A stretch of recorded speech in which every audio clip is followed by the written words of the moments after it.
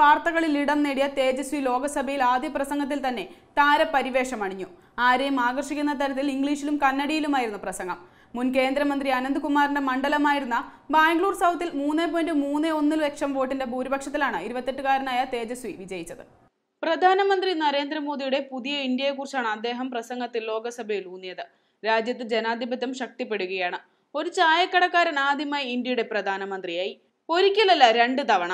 അദ്ദേഹം ഞങ്ങളെപ്പോലുള്ളവരെ പുതിയ ഇന്ത്യയുടെ മുഖമായി ഉയർത്തിക്കൊണ്ടുവരുന്നു. 2014 മോദിയുടെ വിജയത്തിനായി പ്രവർത്തിച്ച സാധാരണ പ്രവർത്തകനായിരുന്നു ഞാൻ. സർദാർ പട്ടേൽ, അംബേദ്കർ, വാജ്പേയി തുടങ്ങിയ മഹാന്മാരുടെ സാന്നിധ്യമുണ്ടായിരുന്ന പാർലമെന്റിൽ ഇതുപോലെ സംസാരിക്കാൻ സാധിക്കുമെന്ന് ഞാൻ സ്വപ്നം പോലും കണ്ടിരുന്നില്ല. മധ്യവർഗ കുടുംബത്തിലെ ഒരു യുവാവിന് ലോകസഭയിൽ യുവാക്കളുടെ ശബ്ദമാകാൻ സാധിക്കുന്ന പുതിയ ഇന്ത്യയാണ് മോദി സൃഷ്ടിക്കുന്നതെന്ന് തേജസ്വി വിശദീകരിച്ചു. കോൺഗ്രസിന്റെ കുടുംബവാഴ്ചയെ കടന്നാക്രമിച്ച അദ്ദേഹം ലൂട്ടിയൻസ് ഡൽഹി മാധ്യമങ്ങളുടെ മോദി വിരുദ്ധതയും തുറന്നുകാട്ടി. ഇന്ത്യയിലെ രാഷ്ട്രീയം എന്നത് വർഷങ്ങളോളം കുടുംബകാര്യം മാത്രമായി. ഏതാനും പ്രഭുക്കളുടെ കൈകളിൽ ഒതുക്കപ്പെട്ടു. സ്വന്തം താല്പര്യങ്ങൾക്കായി അഴിമതിയും വഞ്ചനയും നടത്തുന്ന രാഷ്ട്രീയ സംവിധാനം രൂപപ്പെട്ടു. എന്നാൽ മോദിയുടെ ഭരണത്തിൽ ജനാധിപത്യം ശക്തിപ്പെട്ടു. സാധാരണ ഇന്ത്യക്കാർ മോദിയുടെ വിജയം പുതിയ ഇന്ത്യയുടെ വിജയമായാണ് കാണുന്നത്. പ്രതിപക്ഷത്തിന്റെ അസത്യവും വ്യാജ പ്രചാരണവും പൊളിഞ്ഞു. ലൂട്ടിയൻസ് ഡൽഹിയിലെ എഡിറ്റർമാരുണ്ടാക്കുന്ന വ്യാജ കഥകൾ ഇന്ന് യുവാക്കൾ വിശ്വസിക്കുന്നില്ലെന്നും തേജസ്വി ചൂണ്ടിക്കാട്ടി. ബാംഗ്ലൂരുവിലെ ഏറ്റവും ജനകീയമായ യുവ നേതാവാണ് തേജസ്വി സൂര്യ. ബാംഗ്ലൂരു ഹൈക്കോടതിയിൽ അറിയപ്പെടുന്ന അഭിഭാഷകനുമാണ് അദ്ദേഹം.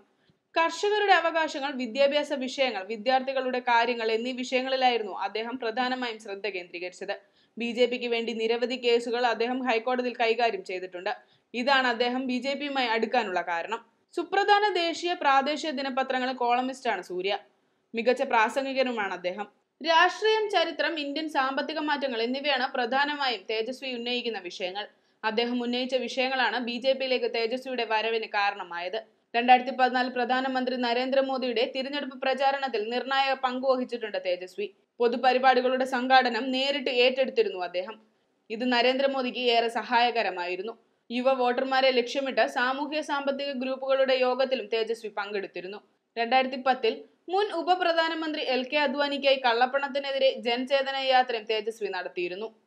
परम वैभवम में तुम्हें तत्व राष्ट्रम समर्था भवत्वा आशीषाते भृशम. With this I would like to conclude, sir. That will be our goal. Thank you. പാർട്ടിക്കുള്ളിൽ രാഷ്ട്രീയ പാരമ്പര്യമില്ലാത്തവരെ വളർത്തിക്കൊണ്ടുവരാനാണ് സൂര്യയുടെ ശ്രമം. അതേസമയം രാജ്യത്തിന്റെ പരമവൈഭവത്തിനായി പ്രവർത്തിക്കുന്ന കോടിക്കണക്കിന് സ്വയം സേവകരെ പരാമർശിച്ച് RSS ശാഖയിലെ പ്രാർത്ഥനയുടെ അവസാന വരികൾ ഉദ്ധരിച്ച് തേജസ്വി സൂര്യ പ്രസംഗം അവസാനിപ്പിച്ചപ്പോൾ ലോകസഭയിൽ നിലയ്ക്കാനാകാത്ത കഴിയടിയാണ് നേടാൻ അദ്ദേഹത്തിന് കഴിഞ്ഞത്. Web desk Tatwamayi news.